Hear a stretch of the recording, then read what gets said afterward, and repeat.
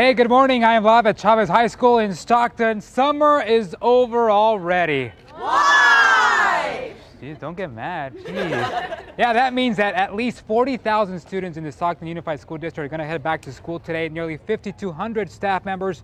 And guess what? Nearly 600 new freshmen. And that's why these guys are here to help.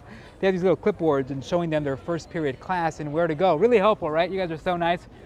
Oh, and they're really looking forward to the new school year, although they're mad because summer's over. And you know what? And there's a lot of new things to look forward to in the school district this year, just like a new curriculum. The first time in 10 years in the Stockton Unified School District.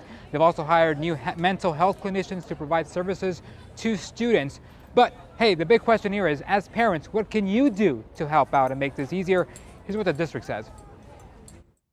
You want to know about the new curriculum. You want to know if they know where to go when they need support and help in the classroom. And you want to know a little bit about their teacher and what the best way to communicate with the teacher is.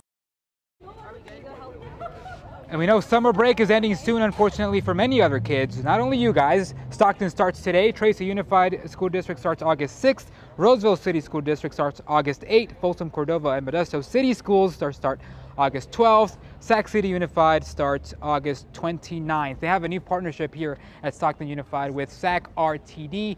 That means students 7th to 12th grade get free rides all day, every day.